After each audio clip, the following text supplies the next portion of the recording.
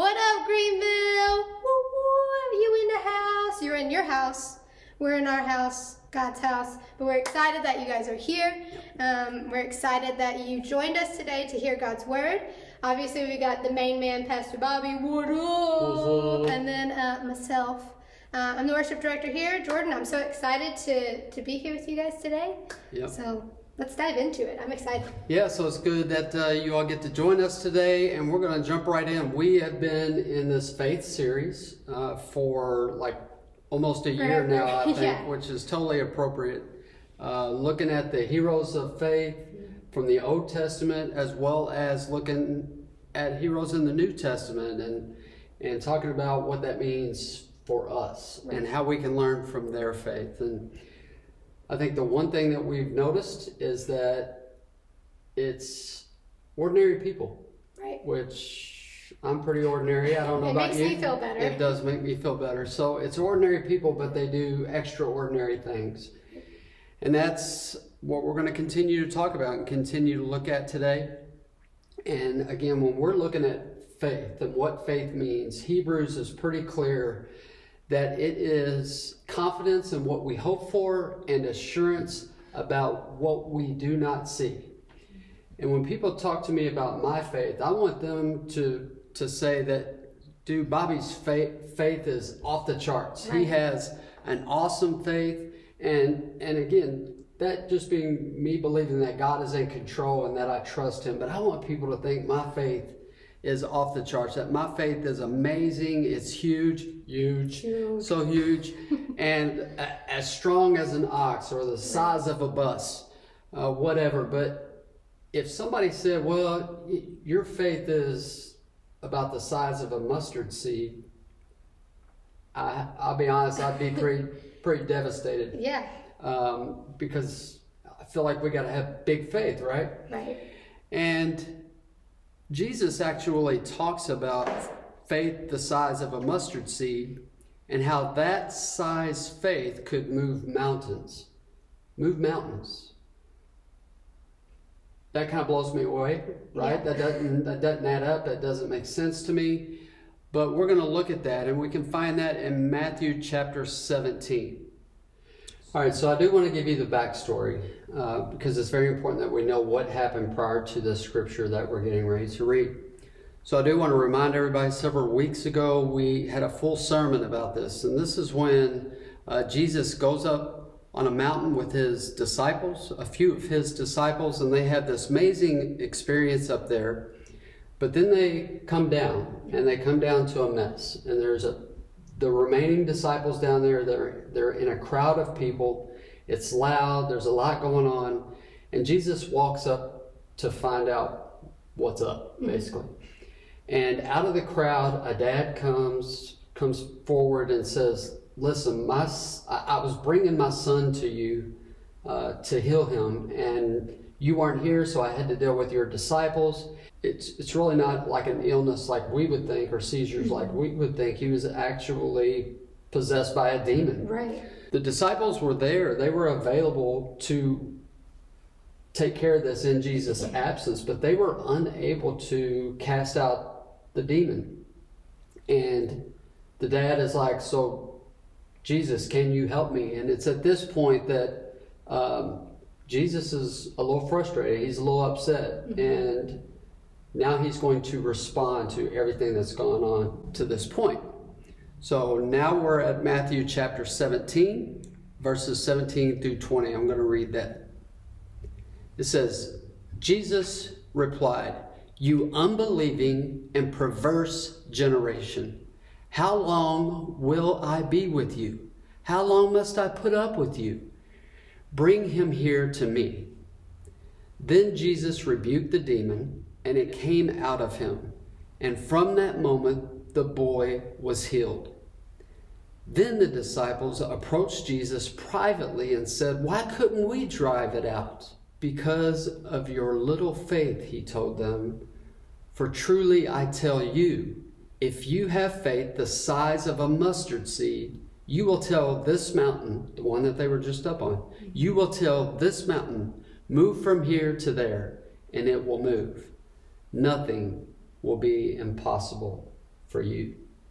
So when I read that scripture, I'm like, man, how small their faith must have been in the eyes of Jesus. I mean, it's at this point that Jesus is comparing their faith to a mustard seed, which was one of the smallest seeds that there was. Right. And so when he's telling them that, look, you're an unbelieving generation, he's talking to the people, to the crowd, but he's also talking to his disciples, the ones that have spent years with him at this point. And so he's disappointed in their little faith. Little faith, even compared to a mustard seed. The mustard seed seemed huge compared to the disciples' faith. And that would be a tough pill to swallow, to be told that from your mentor, from your teacher, from your God. I just think that would be pretty rough. Yeah, I mean, when I first really went back into the scripture, and I remember when you gave the sermon and everything, I remember thinking back, what happened with these disciples, these people who had been walking with Jesus, because he's saying that their faith is smaller than a mustard seed. So as we would think, if a mustard seed... Which I'm not even familiar really with the mustard seed. So tiny, like a poppy seed, or, like a millimeter, so small. It's even smaller than that. It's almost non-existent. You can't even see it, right, compared to a mustard seed. So I'm thinking back when you did the sermon and looking back into scripture, and I remember, and looking back into it, the disciples had been healing people before this. They were sent out 2 by 2, and they were going out, and they were healing people who were sick or injured, whatever, and doing these crazy miracles. Right. And then all of a sudden, there's this boy that needs help, who is also ill, who is possessed, and they can't heal him. Right. So obviously there was a shift, because Jesus is saying in the scripture that if they have faith, even as small as a mustard seed, that they could do it. So there was a point where they had that faith, because they were healing people. And now what happened? And it was kind of hard for me to deal with that, because I'm like, okay, you're walking with Jesus, where would your faith go? You would think their faith would be growing, and they would be getting better at it. You're healing people through Christ. Like, why wouldn't you have the biggest faith ever? Yeah. And they're not able to heal this boy. But I think about my faith, and I reflect on it, and how often do we forget? We go through life, and I think there's a realization that we need Christ, and we need to rely on him, and it's through him that we have this faith. But then we get through our routine, and we get things going, everything's doing okay, and that shift happens where I feel like it's not on God anymore, but it's on ourselves. And it's like, what can we do? If only my faith, if I could grow my faith, if I could do more, then God can do this. Right. And it shifts to us. And so I can see this happening for the disciples. They had been healing these people, and now they're thinking, oh, well then I can do it maybe, or I don't need God as much. Exactly. And this shift of faith is going from God to themselves. Yeah. And for him to say, if you just had the faith the size of a mustard seed, right? That's the part that, if you just had that. So it's not really the size of our faith. It's not how much faith, or the quantity of our faith, if you will. It's really the size of our God. Right. And that's really, I think, the point that Jesus is trying to make to his disciples. If you just had a little bit of faith, what my Heavenly Father could do, what I could do with just your little bit of faith, right? But your all's faith isn't even a blip on the radar. But it's all about who we are rooted in, and what our faith is rooted in. Not so much in our abilities or how much faith that we have, but in God, rooted in God. Because ultimately, God is the source. God is the source of our faith. And when Jesus is talking about a mustard seed, and if you had that kind of faith, you could move mountains. We're not. Look, some of us, I think, get hung up on the idea of moving mountains. Yeah. It's like, could I really? I'm feeling Jedi in the last movie. That's right. Or the couple movies back when she's like moving rocks and stuff. Exactly. So, and then if you can't, well, young Padawan learner, you know, you just, Right. you haven't achieved that level of faith yet. But it's not about moving mountains at all. That's not the point. So it's not like we should set out on a rock and try to move a mountain to test our faith. He could care less about the mountain. He's trying to prove a point. And that's why this analogy, I think, of the mustard seed teaches us so much about faith and really what we need to have faith. That just that little bit of faith in God can take care of the rest. That we can do the impossible. That's right. You know, and I'm such a visual person, so these kind of things, these analogies, descriptions, whatever, parables that we see a lot in Scripture just make it click for me. Yeah. You know, and even not being someone who, you know, never really saw a mustard seed until I did my little research for this, you know, I hadn't really seen it before. Sure. Made me think back to our old house. And we moved there when I was like 4 or 5. So I mean, this was a while ago. A little bit. And just a tad. And I remember looking back and seeing videos and pictures of us in our front yard, and we had a ton of trees in our front yard. And we're just running around Which them. were amazing. They were. He's obsessed with his trees. That's right. Don't get him started. Okay. But we have all these trees in our front yard. And there's one in particular that looking back at these videos, I'm going, wait a minute. That's not the same tree because it is so small. It's like... So the video that I remember, you all were out playing in the snow, Yes. you 3 girls. Yes. Right? Mm-hmm. And the tree, it's a pine Tiny. tree. Well, So- there's some pine trees out there. Yeah. And then there's the one tree... The other one. the other one. It's like a regular tree. Yeah, it's like the other ones.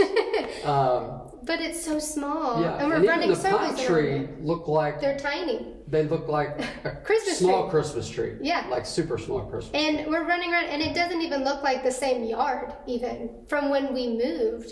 And that's comparing it to a smaller tree to when we moved, it was the size of our house, if not larger. And we had an A-frame house, which was pretty tall. And this tree is those ginormous. trees were close to 40 feet tall. Yes. And you could probably put about 10 people around Right. the body of this tree, right? And now all the trees They're are like ginormous. touching each other. There's no room in this yard. Right. And it's just amazing to look at what God can do just with creation of something starting out so small, even from a small tree to a large tree. But if we look at a mustard seed, Which even if you go further back than that, I mean, the tree was once a I seed. guess a seed. Yeah, right? So it's even hard for us to picture just a small tree to a big tree, but thinking about a mustard seed is so small, and particularly what they're referencing when you look into just historical things that most likely Jesus would have referenced. There's 2 types of seeds with the mustard seed. This one would probably be the black one, which is a little bit smaller. They're both really tiny, but this one is so small that you could fit about 40 to 50 easily on a penny. These seeds. seeds. Not stacked, right? Not stacked, just flat. Yeah. So yeah. small. I mean, just could easily be blown away. Right. You probably wouldn't even know it was a seed. But once planted, these mustard seeds grow into a plant that resembles a tree. It's so big, 10 to 15 feet in height. So something so small, once planted, can grow into something so big Right. that, you know, has shade, and animals can get in the shade, and birds can go on its branches and all these Yeah, things. which that to support a bird. Yeah. Yeah, I you have mean, to be that- pretty substantial, you know what I mean, to be able to do that. So it looked like a tree. It was that large.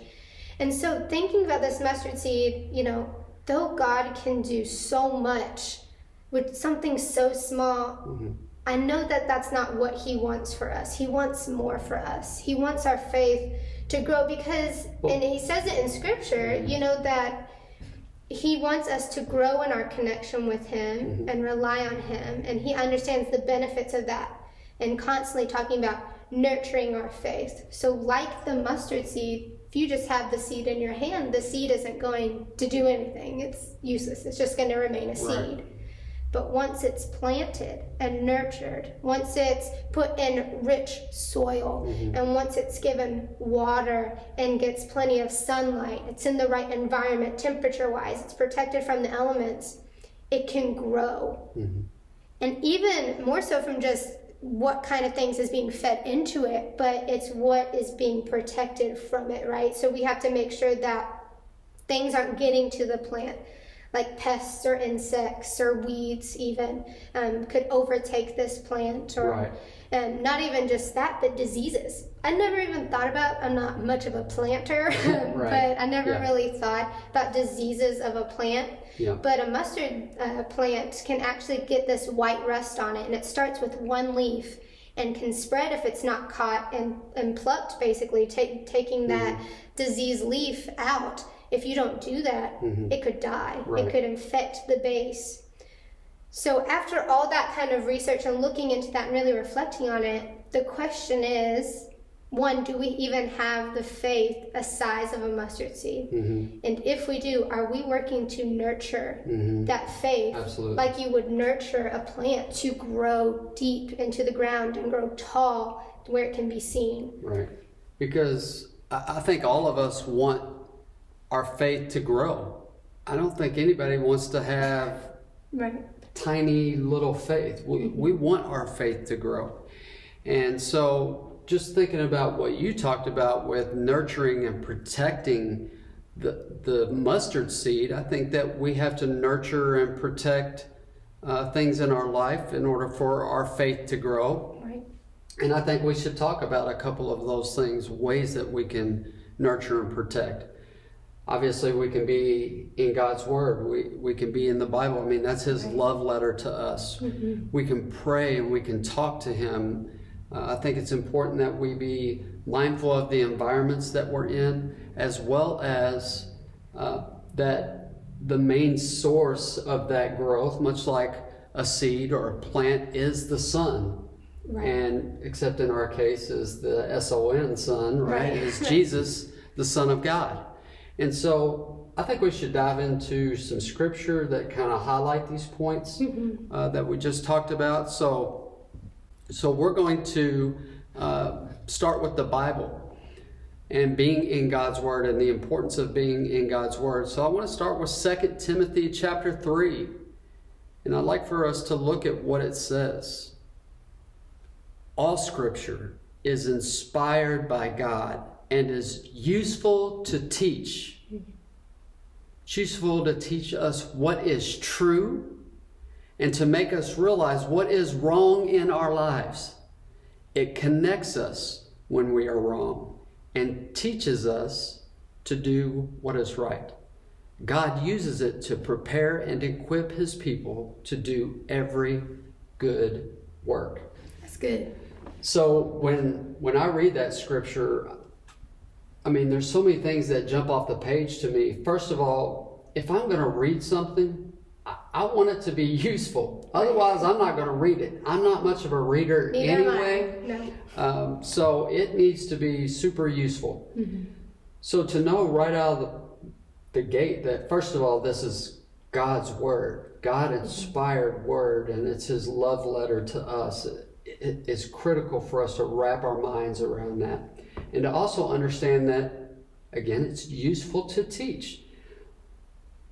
We all want to know the truth. We all want to have knowledge about the truth and know what is right. We want to know what's wrong in our lives and how to fix it. I mean, we don't want our lives to be screwed up and us to be miserable. Right.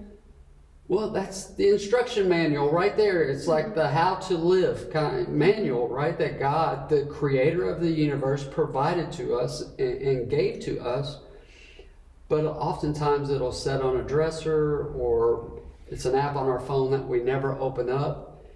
And it's clear when it says it will prepare us, it will equip us to do good works, right? For His kingdom. And I just think that knowing that and trusting that and believing that, we have to get into His Word. And that is one way to nurture and protect our faith.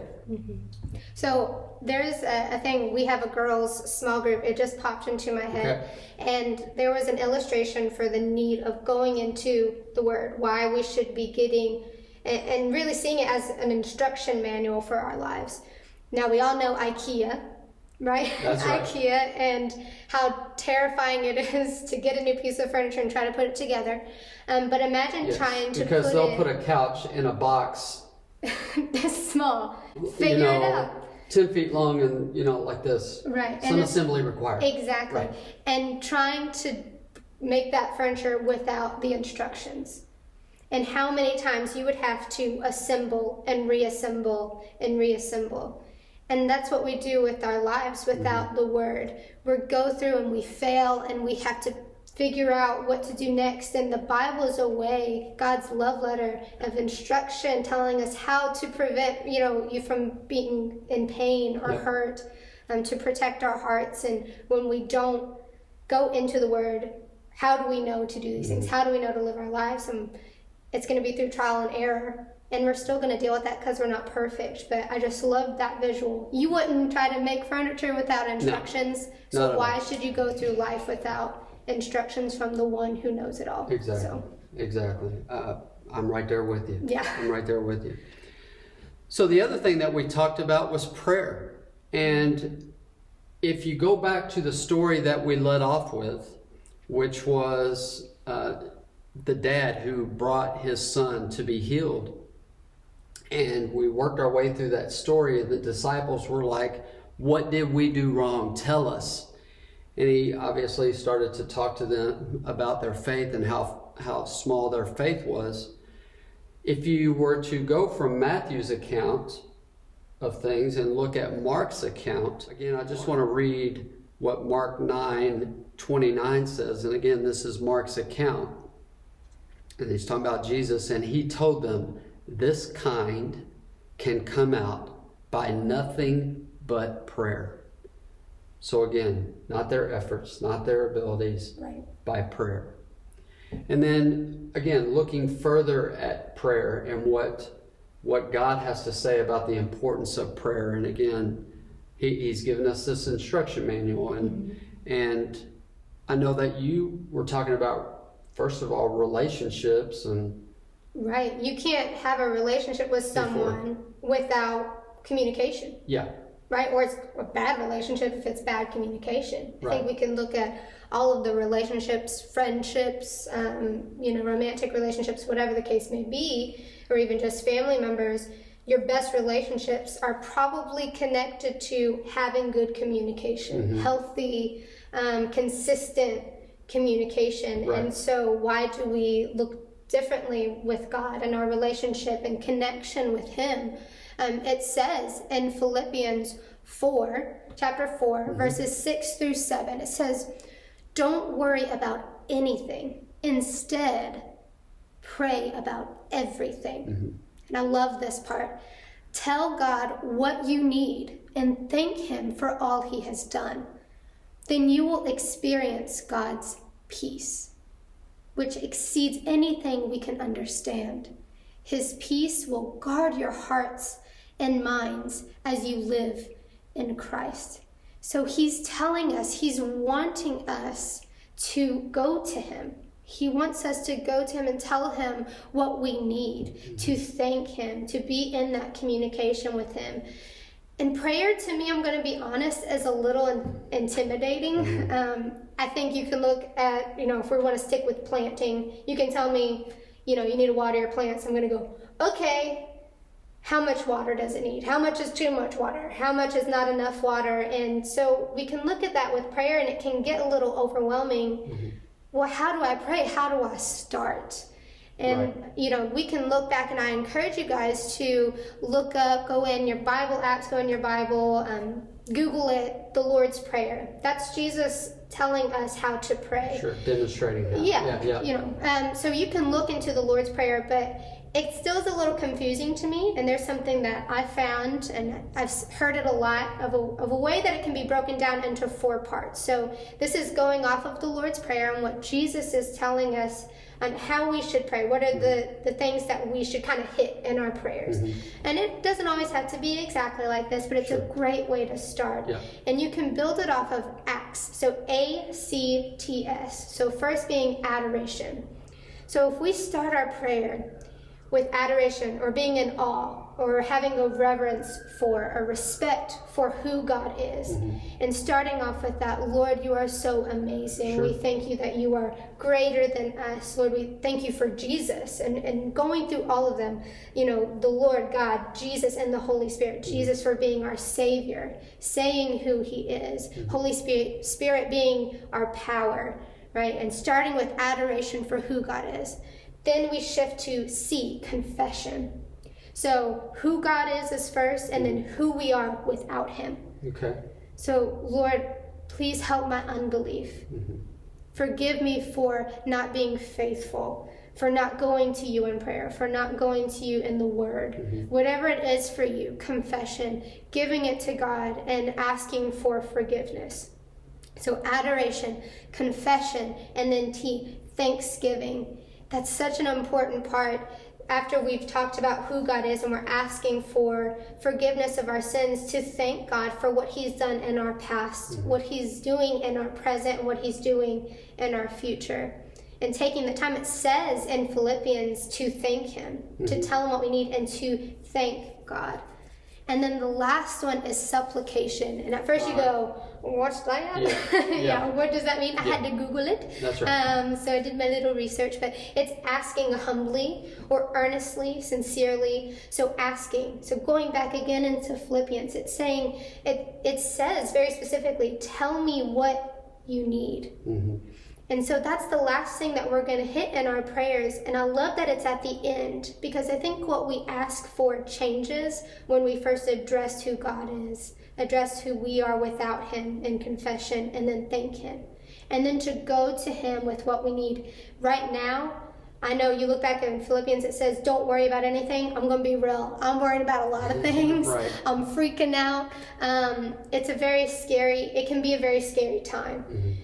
And I think back, and all the times I'm worrying, where am I going with my worry? I'm most of the time not going to God with it, unfortunately, or going into the Word with it. Which, if you go back and you look at Philippians, right, and that you just read just a minute ago, it said pray about everything.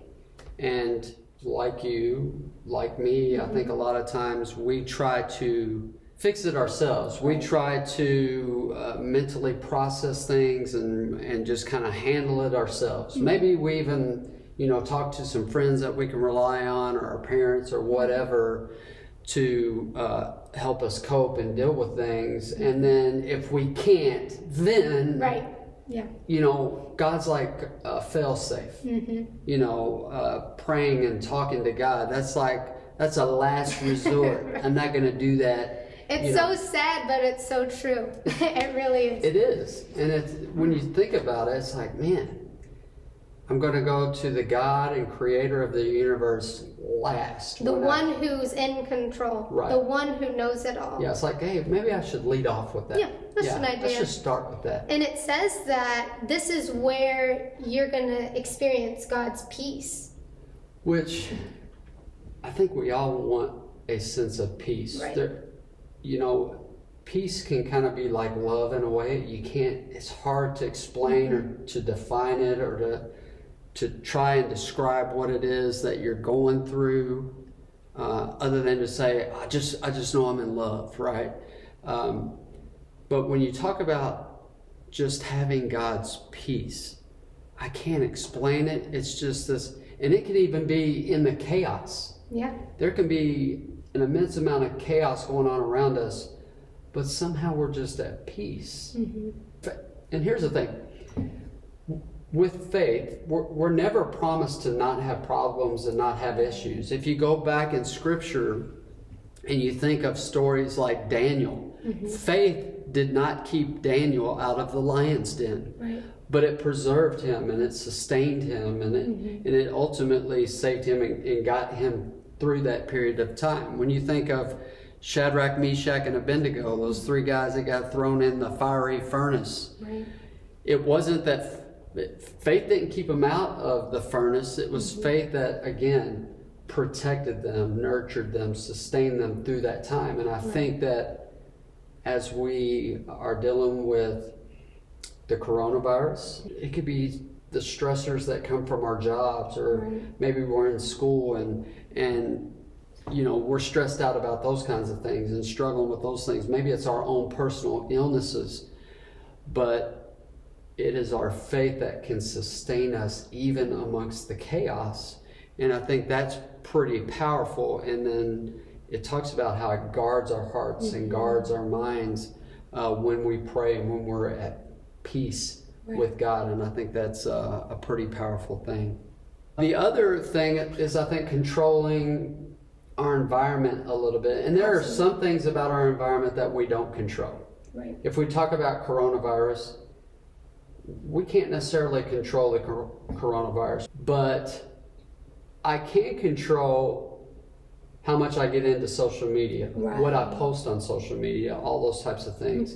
I think there's some other environmental things that we need to take into consideration. Because you mentioned with the mustard seed, you were talking about environment too, which refreshed my memory. Weeds getting into it, pests, and diseases so bugs and things. Okay, so as that applies to our faith and nurturing and growing our faith, some environmental things that we can take into consideration, I think we can find in Scripture. So I love what James says. So get rid of all the filth and evil in your lives and humbly accept the word God has planted in your hearts. I love that. God has planted his word in your hearts, if we're in his word, right? For it has the power to save your souls. But don't just listen to God's word. You must do what it says. Otherwise, you are only fooling yourselves. Right. So, again, in God's word, there's instructions in there that help to protect us from some of these issues that we put our own selves in. Right? I think that's a challenge to all of us, to not just be hearers of the word, but be doers of the word. So that's one way to control our environment, is just get that filth and the evil out of our lives and separate ourselves from that. Another way that we can control our environment, I love what Hebrews has to say. Let us think of ways to motivate one another to acts of love and good works. And let us not neglect our meeting together, as some people do, but encourage one another, especially now that the day of his return is drawing near. What happens, though, is we neglect our meeting and getting together, and we isolate ourselves, and we do those kinds of things. And I know everybody's saying, well, they're telling us to. I'm not talking about during the pandemic that's going on. And honestly, Facebook Live is a way to say, I'm not even letting that pandemic separate me from gathering as believers, even though it's through Facebook Live. But we're still gathering, we're still connecting. There's the Bible app too. Our girls' Bible study is starting a new plan where you can do plans together, go through devotions together, and comment about it, and be in constant communication about those types of things. So there are resources, FaceTime, and all these things out there for us to stay connected. I think we're realizing how much we need each other right now, as we're being forced apart, really, physically, forced apart. So we're realizing that's a longing in our hearts that God put in us. Look back at Genesis, it says man was not meant to be alone. And we need each other. We need like-minded people who are for the growth of our faith. Absolutely. People that are rooting for that and trying to help with that. And when we surround ourselves with people like that, it's like Miracle-Gro for our faith. It is, in a lot of ways. So we're sticking with the plant. I just made that up. Hey. All right. So the last thing is, much like a plant needs sunlight, we need to remain connected and rooted to the sun. The Son of God, because he ultimately is our main source of faith. And John explains that very well by saying this. Jesus told him, I am the way, the truth, and the life. No one comes to the Father except through me. If you know me, you will also know my Father. I just think it's also powerful that in knowing that Jesus is the only way, that if we draw closer to him and we try to know him more, that it said in verse 7 that we had just read that if you know me, you also know my Father. Mm-hmm. And that just says a lot. So when we're praying and when we're in God's Word and when we're gathering together as believers, we are drawing closer to God, our Heavenly Father. We're drawing closer to the Son, Jesus, and we're also growing closer to the Spirit, God's Spirit that lives in us. So in doing all those things and trying to nurture and grow our faith, God can do amazing things with that. Why? Because we're rooted in him. Mm-hmm. Not rooted in our own abilities and skills and things like that, but rooted in him. And then the faith will follow, right? God will use amazing things. Our faith will continue to grow. We'll continue to trust him. And he'll become the first person we go to instead of down the line. Mm-hmm. And I want us to move to a time of communion. And I know y'all may be going, we ain't got no crackers and juice, and how are we going to have communion right now? Listen, that is a symbol that it draws us closer to Jesus and what he did for us on the cross. Mm-hmm. What he did by dying on that cross for us and for our sins.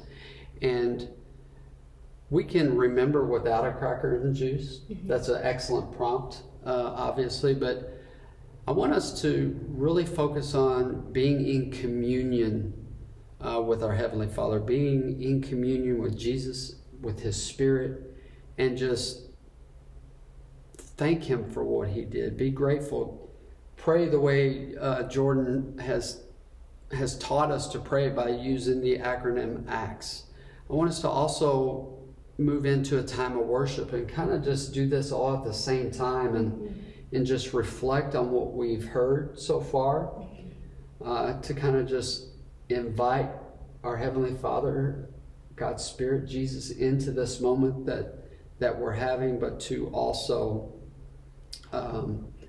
join us as we worship. And I know that you got a song that you have for us and that you've prepared for us. And I didn't know if you had anything about that you wanted to point out. So it's called Give Me Faith. It seems pretty fitting. Hey. Give Me Faith by Elevation Worship. And it is so perfect. As we talked about, it's not our faith and how we can grow our faith and things that, ways that we can make our faith bigger, but it's through how big God is. And the song says, give me faith to trust what you say. Because, not because of us, but because you're good, talking about God, because you're good and your love is great. Mm-hmm. And then it goes into a little bit further into the song to the bridge, and it says that I may be weak, but your Spirit is strong in me. Mm-hmm. My flesh may fail, but my God, you never will. And it's such a good thing that we need as we're talking about faith and we're remembering that it's not about us, but it's about who God is, and God is so much greater than us. And it's because of him that our faith is going to grow. And the more that we seek him, the more that our faith is going to grow. And it's just going to get deeper and be more rooted, and nothing's going to be impossible for us when our faith is like that. So that's a song that we have for you today, and just really make that your prayer this morning, that Lord, you give me faith today. Yeah.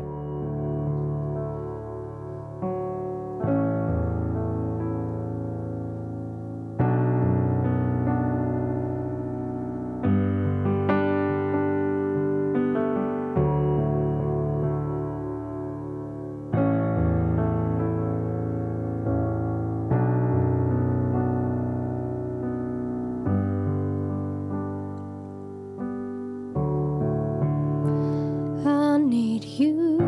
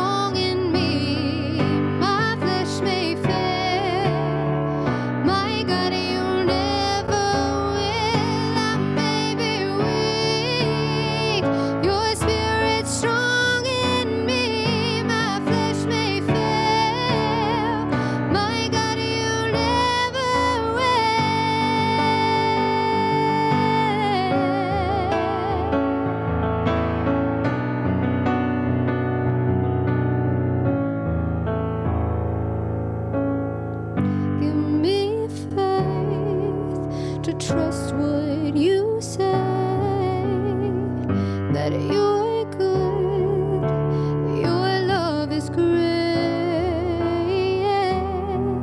I'm broken inside, I give you my life.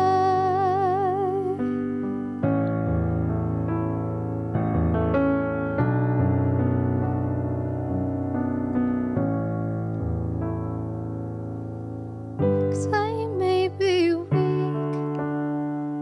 your spirit strong in me, my flesh may fail, my God, you never will. I may be weak, your spirit strong in me, my flesh may fail, my God, you never will.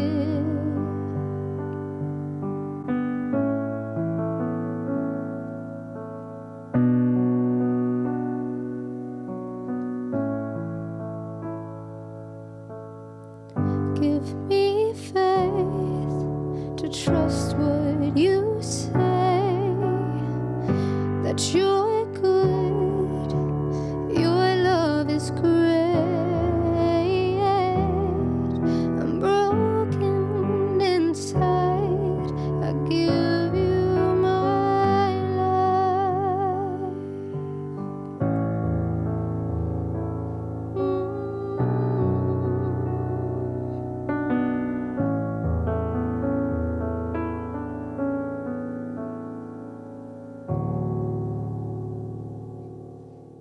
So I love this, that we've had this time of just communion with God and being in His presence and worshiping Him and just hopefully finding peace in Him. One of the things that I remember from the story of the dad talking to Jesus about healing his son, you know, the dad says, if you can heal him, and Jesus is like, if I can. Right. And I love the dad's response. He's basically saying, listen, I do believe, but help me with my unbelief. That is arguably my favorite line in Scripture. You know, I do believe, but help me with my unbelief. And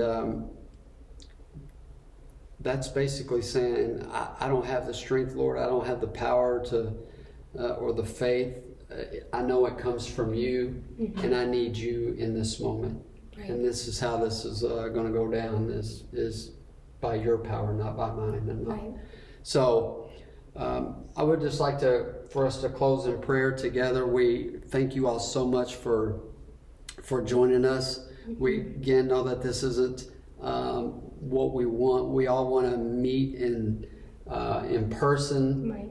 Here at the church and hug each other and high five and those types of things, but we're trying to do the right thing based off the current situation that we're in. So we're glad that you've joined us on Facebook Live, YouTube Live, whatever it is that you're watching us on.